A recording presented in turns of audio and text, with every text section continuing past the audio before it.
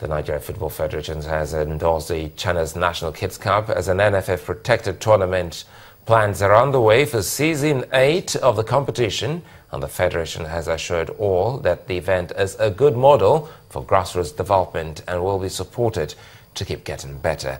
During a courtesy visit to the Lagos State Football Association, the organising committee confirmed they're ready to work with the NFF, starting with the preliminaries, which kicks off on April the 19th.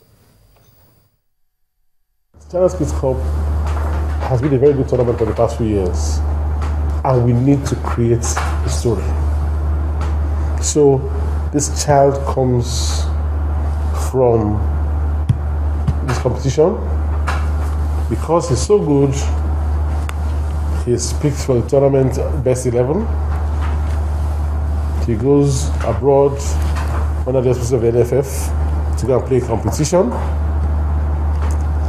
He enters the national under-13 team. He is scouted.